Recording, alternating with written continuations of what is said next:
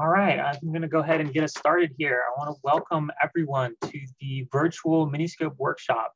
We are really excited to have, what is it, already 180 people online here today. And, we've got probably a bunch more coming in a few minutes. So we're really excited to host this virtual Miniscope workshop for everyone.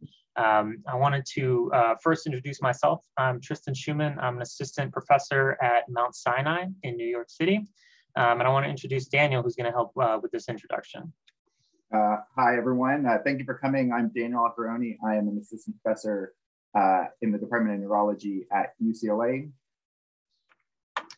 And I just want to start with, introducing who the organizers here are. So we put together this workshop between, Daniel Aharoni, Denise Cai, myself, and Stephen Larson, who you're going to hear from in a minute, who's the co-founder and CEO of MetaCell.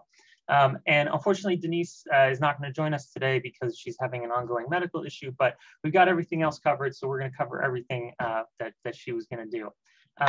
We also have an amazing group of teaching assistants to help today. So we're going to have, we have 8 people that are going to help take you through every part of the Miniscope project, from the surgeries all the way through data analysis. And we have 2 whole days planned to train everyone how to do every piece of Miniscope imaging.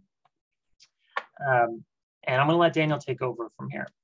Yeah, so as Tristan said, the goal here is to give kind of everyone, all the participants, foundation for, you might already be using Miniscopes, and to get a better understanding of how the tools work, how to do surgeries and collect data and do data analysis in particular. And then for all the new Miniscope users that are coming here to get a feel for what the tool's like, and a real goal is for someone to leave this workshop feeling like, yeah, I can do this. I can go, get an assembly kit for a Miniscope or try to build one yourselves, and feel like there is support in a community to get you up and running even if you've never touched any optics or done surgeries or soldered a cable before. And while we might not cover absolutely every single thing you would want to know to feel 100% confident that you can do this, this will give a foundation. And then there's a bunch more resources online which we'll highlight. There's Google groups, there's a community of users that will answer and ask questions as well. So really, we want everyone to leave here feeling like this is something that they can absolutely do. You go to the next slide, Tristan. We really want to give a lot of credit to really where the Miniscope project began, which was when Tristan, Denise, and I were all postdocs at UCLA, and Payman Galshani, Alcino Silva, and Baldy Pak had this idea to, instead of kind of buying off-the-shelf expensive commercial miniature microscope, they thought, why don't we try to develop that in-house? They were all doing research, as well as Tristan and Denise were doing research that really could benefit from having a really usable miniature microscope. But we also knew that this type of technology would be transformative, not just to our research groups, but really to many more neuroscience labs around the world. So really pushed forward by Payman, Alcino, and Ball was this idea that we should build something that works for us, but we don't want to just keep it in our own hands. We really want to design something that's fully open source, that's understandable, accessible, and really affordable for almost any lab in the world to get up and running and use. So really tons and tons of credit go to kind of this initial push forward by these 3 labs. I might have one more slide. Oh yeah, and so just to give a framework, and we will also go over this in the first talk, the first miniature microscope we released, we call it version 3 now, which was released about 5 years ago.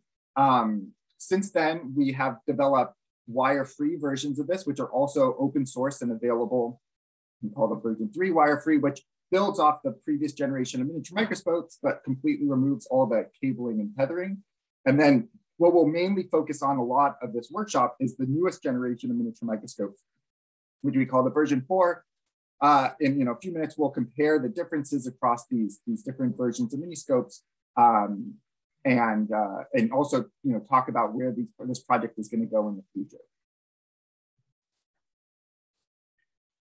All right, so I'm going to take you through a brief overview of the schedule that we're going to have. So we planned, we typically have run these 2-day workshops in person, but we can't really do that on the scale, particularly with COVID these days. So, so we tried to pack everything we typically put into a 2-day workshop into the 2 days that we have for today and tomorrow. And so we're going to start with imaging principles. So Daniel's going to go through, how the Miniscope optics work, and why we designed the Miniscope the way that we did, in particular with this V4, with the new optics system, and to see why it was designed that way, so you can understand how this thing works. And then myself and Susie Feng from my lab are going to go through how to do the surgery. So how do you implant a GRIN lens? How do you do base plating? So you'll leave this knowing how to do all these surgeries, and you really should be able to implement it in your own lab after this. We're then going to have a break, which is a lunch and a breakout room. So we understand that you can't be here all day long. So during this time, it's a 1-hour block. Feel free to go get a lunch, come back. We're going to have different breakout rooms, and I'll go over them in a second. They're going to have different topics that you can talk to people about. Most of them will be moderated, some will be unmoderated, and you can just hang out.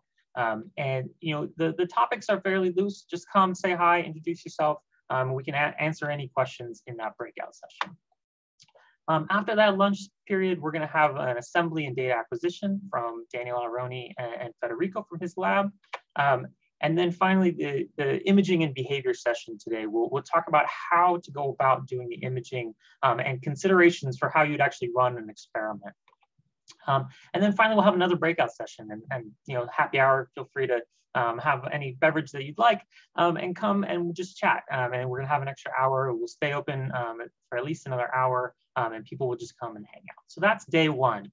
Day 2, we're gonna have a really exciting lineup. We're gonna have developer and user talks. And so we've invited 6 amazing speakers that have been using Miniscopes and developing Miniscopes, and developing technology around Miniscopes. And we're gonna hear the latest developments from them. We're then going to have another breakout session here from Phil Dong and Denise Cai's lab about data analysis, and then talk about future directions and some of the new developments within the Miniscope community. And then a subset of you will also be able to do a hands-on tutorial on day 3. So this is a hands-on tutorial looking at Minion data analysis package. Because this is the first time we've done this, we wanted to limit it to a very small number of people so that we could do individual one-on-one help. We can't do that at the scale of the number of people that were registered. And so that's only going to be for people who are confirmed to have this, that were confirmed registered for this 3rd day hands-on tutorial. And just for housekeeping, based on the number of people that are in the Zoom call, we really have to limit the interactions and questions. So what we're going to do is we're going to ask everyone to put all of their questions into the chat. We'll have people monitoring the chat to answer any of those questions. At the end of each talk, we'll have a Q&A period. You can either put questions directly into the chat, or if you want to speak directly, you can raise your hand. And we will be able to unmute you. But most participants should not be able to unmute themselves. We will have to unmute you for you, or request that you unmute. And so in order, if you want to speak, just raise your hand through Zoom, and we'll put you through. Quick note on the breakout rooms. We have 11 breakout rooms divvied up by topic. We'll post this again later, and we'll post it in the chat as well. But basically, we're going to have them moderated based on different topics, or we'll have kind of hangout rooms if you want to just discuss or meet other people, kind of do some networking. So we'll put this up again later. And we're really excited for day 2. We've invited 6 just amazing speakers. We'll hear them talk tomorrow about ways that they've actually been using Miniscopes and developing new technology, from data analysis to new optical systems.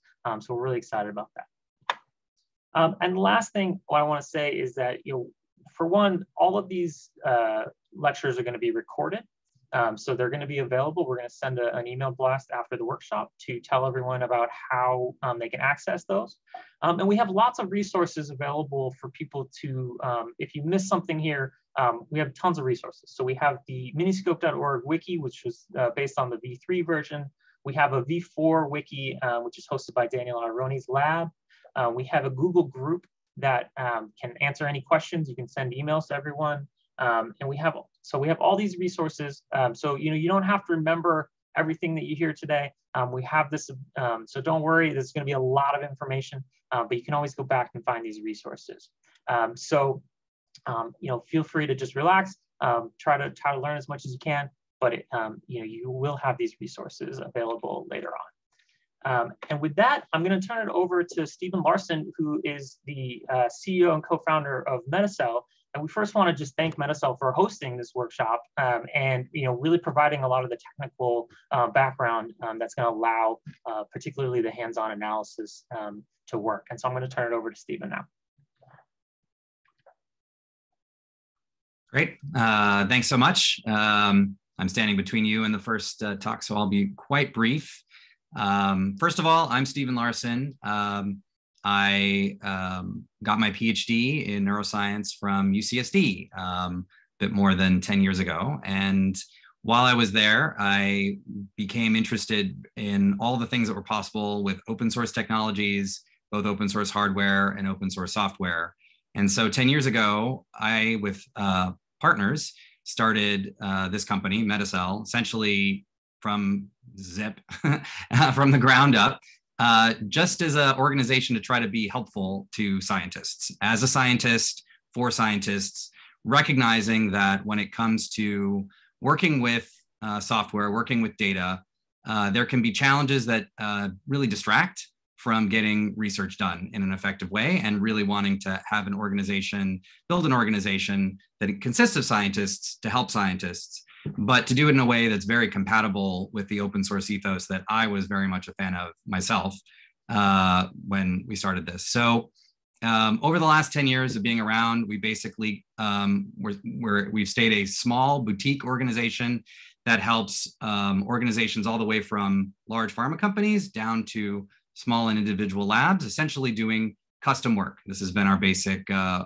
project to help labs when they have challenges with data, especially when they're trying to hook data together, and especially when they're trying to share data with each other, either to aggregate that data or to visualize it.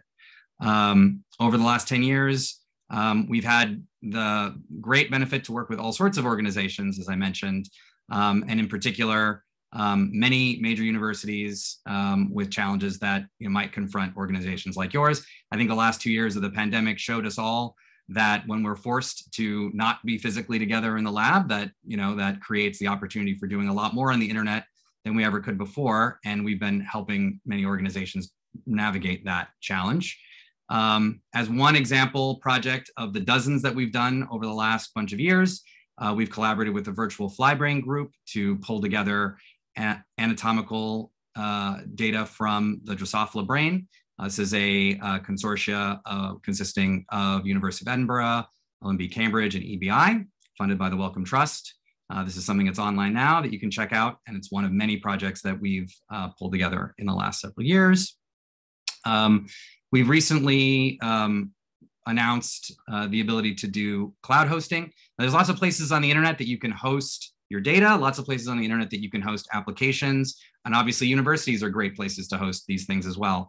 However, we've got a perspective on this from our experience to be able to help you out with that, whether it's a mobile app that you might launch, whether it's a web application, or whether you just want to make sure that really quickly you get a group of people together collaborating around data that it might just be faster to have an organization give you one-on-one support.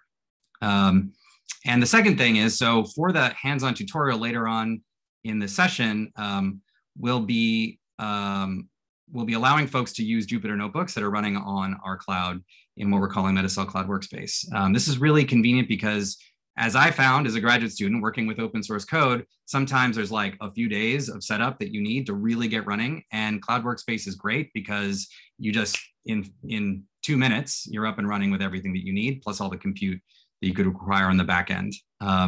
So that's an example of one of the things that we're doing to help the community out. After the meeting, I just want to plug, we will be making available to all of you a Slack workspace to continue the conversation. This is going to be specifically focused on data analysis that comes out of doing the imaging work that we're doing here. It's going to be a conversation where everybody can engage and connect. And then if there's a way that we can help, great. Otherwise, if it's just a better channel for you all to communicate with each other, also great. We'll be advertising that at the end, because for now we want you all to be happy and focused in this conversation we're going to have over the next couple of days. But stay tuned for invites to that for everybody who's joined us at the end. And okay, finally, as Tristan mentioned, there's going to be a protocol of like raising your hand in Zoom. Right after my talk here, I'm just going to post a link to a Google Doc for you that we prepared that just shows you all the icons that you might not be familiar with Zoom for all these features. You can check it out yourself on your own time, but it'll hopefully help you navigate a couple of things that we're going to have, whether it's joining a breakout room, whether it's raising your hand, posting in the chat, not just to everybody, but maybe to somebody specific. So it'll just help you navigate that and point you to some frequently asked questions for the meeting in case you have them. It may cut down on the number of questions, but of course, if you have any challenges at all throughout this meeting, please type them in the chat and we'll do our best to get back to you. And that's all I have to say. With that, let me hand it back to Daniel to kick off the first lecture.